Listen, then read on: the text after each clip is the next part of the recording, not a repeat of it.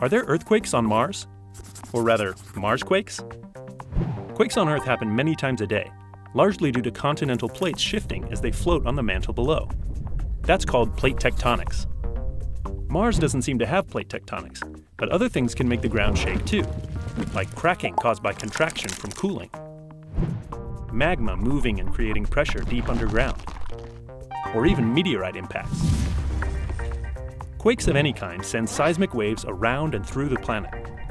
Scientists can study how those waves bounce off layers deep underground to help understand what a planet's interior is like.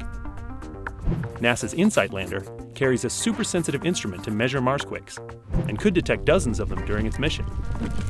Each one can tell us a lot about what's going on inside that mysterious red planet, and maybe about how all the rocky planets came to be.